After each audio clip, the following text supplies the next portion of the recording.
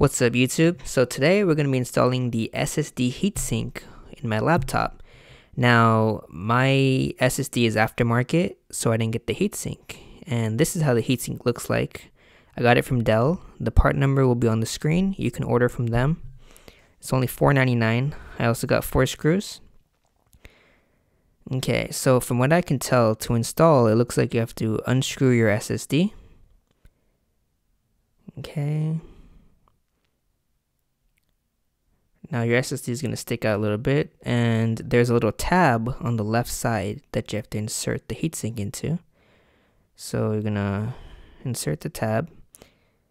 And once the tab's inserted, you just got to push down and screw in the heatsink using the screw.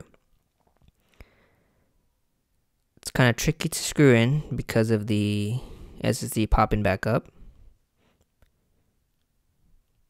Okay, so once you screwed in, maybe apply some pressure. Don't press too hard. I know it looks like I'm pressing really hard. Don't do that. So let's check out the temperatures. As you can see, I was peaking at 84 degrees Celsius before, and now I peaked at 73 Celsius. I did the exact same test, the exact same time. So it looks like the heatsink does work.